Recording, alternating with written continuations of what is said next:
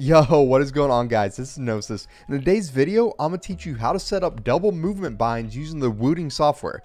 Okay, so for those who don't know, double movement is basically on mouse and keyboard, you can get very close to controller movement, the 360-degree movement. So like right here, you see me running side to side while looking forward. You normally can't do that on mouse and keyboard. Okay, so all this does is it gives you these different angles you can hit. Okay, so say your enemy's in a box. You can be running around their builds while keeping an eye on them, applying pressure to different walls. It also really helps with your tunneling. You're able to just hit angles you normally wouldn't be able to hit. It's much easier to wrap around in full circles like this right here. So, all right, let's go ahead and go to the Wooting website. Let's look at the software. I'll help you guys get it installed.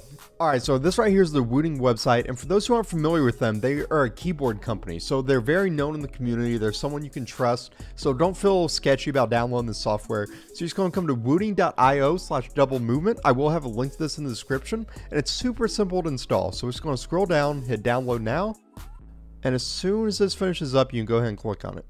Okay, so this is very common because Wooting is a small publisher. Your PC is not going to recognize it, and it's going to try to not run it. All you have to do is hit more info, run anyways. Okay, and for those who are kind of sketched out by that, one of my very good friends, one of the best Fortnite YouTubers I've seen as far as montages, highlights go, my boy Fates.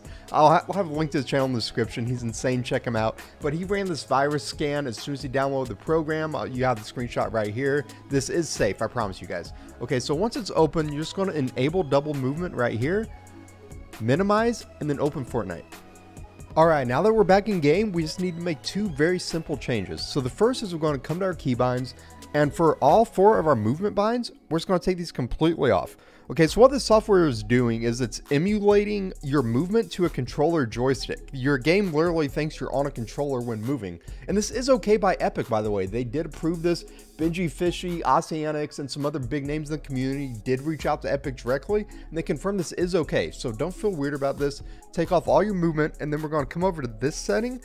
Lock input method as mouse. We're going to turn that on, and basically this lets the game know even though your movement seems to be coming from controller, you are still using a mouse to aim, and it will keep your mouse locked as your main input.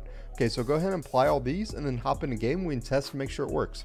Alright, so we're back in game now, and as you can see, we do have double movement. It really was that easy. Alright, so I hope you guys enjoyed this guide. Double movement really is just so overpowered. It feels so satisfying to play on. So I hope you guys enjoyed this guide. Let me know in the comments how you're liking double movement so far. And until next time, keep on grinding.